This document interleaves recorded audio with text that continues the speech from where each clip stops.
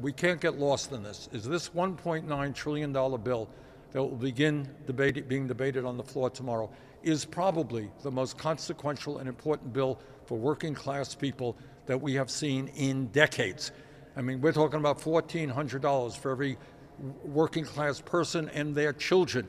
We're talking about extending unemployment. We're talking about cutting childhood poverty by 50%. We're talking about dealing with the severe pension crisis, where millions of workers are facing losses in their pensions. We're going to deal with that. We're talking about money to reopen our schools in a way that is safe, strong summer programs so kids can gain back some of what they lost during this terrible academic year.